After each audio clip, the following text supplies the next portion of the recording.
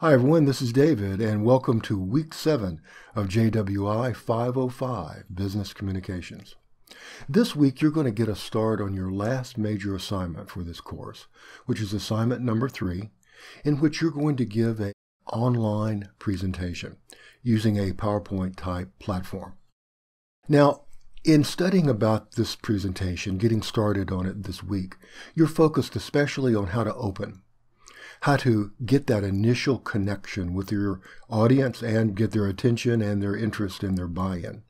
One of the techniques that you're given for doing this opening effectively is storytelling, which reminds me of a story. It's about two very devout monks walking in the mountains and meditating, and they happen upon a woman standing at a stream crying. As they approach, the woman turns around and says, "Please, won't you help me? The rains have swollen the stream and I can't cross to get home to my children." In which case, the first monk hoists the woman upon his back, and together all three of them cross the stream. And the first monk sets the woman down, and the two monks walk off, all without saying a word. About 2 hours later of walking in silence, the second monk can contain himself no longer and says, "I've got to know, how dare you? How could you break our solemn vow never to touch a woman? I don't understand." To which the first monk replies, "Brother, I set that woman down at the river. Why are you still carrying her?" So, as you approach this final assignment in 505, which is an online presentation, a video, I want you to sit down. I want you to put away all of your past memories, all of your past experiences, all of your past history with giving presentations. And I want you to open yourself up to these new ideas that you're going to be encountering this week for how to give a presentation. And one of those key ideas comes from the video of the TEDx talk, in which you're told to take the word speech, write it on a piece of paper, circle it, and then place a big red X through it. Because you are never to give a speech.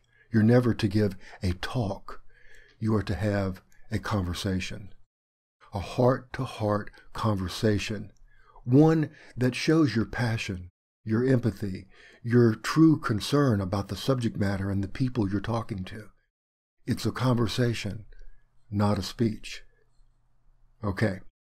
With that in mind, let's go ahead and take a look at some of our Week 7 resources. Impact the audience. And here you have your two objectives, which are to 1, examine techniques to engage and hold audience attention. And 2, to develop presentation openers that provide meaning and connection for the audience. And you're going to help do that with, I think, some outstanding materials this week. First is the usual lecture PDF, in which you are really told about the importance of hooking and holding your audience at the very beginning, and how that hooking and holding is often done with a story. You're also told about what we've talked about before, which is what's really in it for me, and knowing your audience and giving the presentation for your audience, not for yourself. Getting over that kind of self-consciousness to focus on the human beings directly in front of you. Who should be engaged? Here you are given some great advice about pre-engaging your audience, especially the thought leaders in that audience, before your talk even begins. Great PDF as usual. Now comes the Chapter 5 in the Munter and Hamilton book. They, as you know, divide up meetings into 3 kinds: tell, sell, Q&A, and consult, join. Now you're going to be doing a tell, sell in your presentation here in your assignment number 3. The Chapter 7 by Halpern and Lubar focus on some excellent stories about how stories have been used in some very high-powered situation with high-powered individuals. Really some excellent stories there, and shows you kind of how a story can be shaped to achieve these kinds of purposes that we're talking about. Here is an excellent article done by Sparkle. Sparkle are the people who make the online software tool VideoScribe. And this article goes through 8 presentation openers. In other words, here are 8 different techniques that you can choose from among as your opening gambit. So read them, all 8 of them, and each of them has a wonderful example of it. Read all 8 techniques and find the one that you think works best for you. And go ahead, and in the discussion board this week, you'll see how you will take that choice and begin developing it. Now here's the Telling Tales video that I was talking about. To me, this video really does get to the heart of the matter.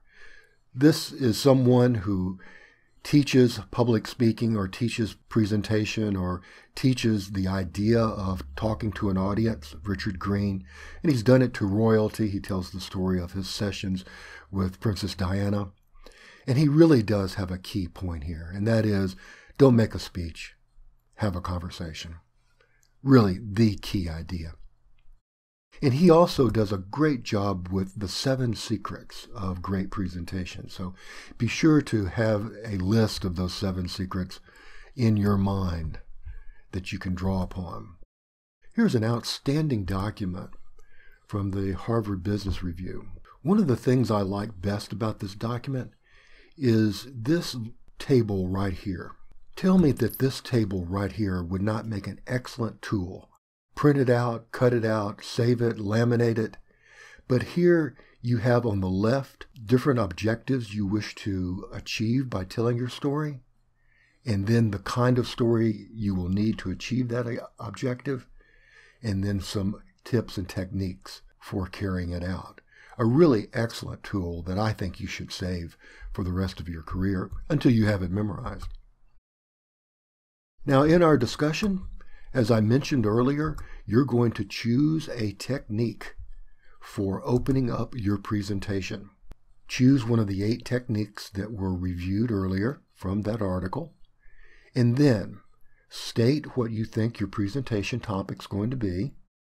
Why does that topic matter, especially to you and to your audience? And the more that it matters, the more motivation there will be. Then second, you're going to identify what technique you will use for your presentation opening. Then you're going to explain how you're actually going to use that presentation technique. In other words, you're actually going to kind of rough in the opening here of your presentation. And then we'll be giving you feedback on the opening, that all-important time when you clarify what you're talking about and grab the audience's attention and their allegiance to you as a speaker. Now, all of this, as we said, is in preparation for your assignment number 3. So let's take a look at that. Presentation, design, and delivery. Okay, it's due in week 9. This assignment, you will apply the practices of planning, creating, and delivering an impactful professional presentation. Identify an important presentation coming up at work in your near future. If you don't have one on the horizon, choose a worthy topic for your role, business, or industry. This could be a presentation at a conference, to your board, your management team, your own team, or key decision makers. And your instructions are: prepare a presentation slide deck. Now, you don't have to use PowerPoint. There are lots of presentation platforms out there. But it should be less than 20 slides. Because of the time limit that you have here, 4 to 10 minutes, I highly recommend that you have fewer than 20 slides.